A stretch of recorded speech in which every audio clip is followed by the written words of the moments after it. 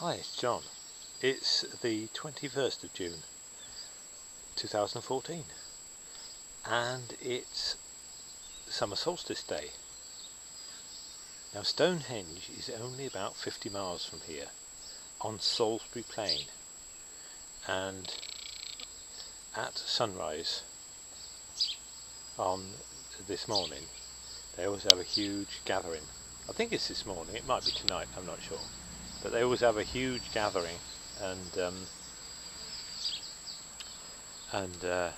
druids and pagans of all description. And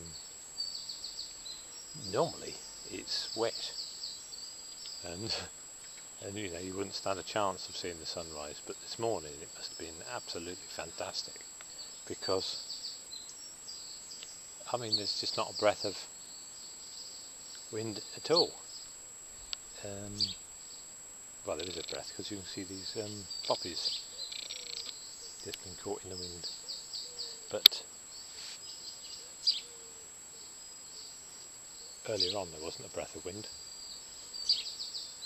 And this year, with such an early spring, it could be said that it is the peak of summer. Now quite often we have a late spring, and then come the 21st of June and you hardly think that summer's begun. But this year it is, and as I've said before, although it is midsummer, don't worry about it, because you know, the land starts cold and it's got to warm up.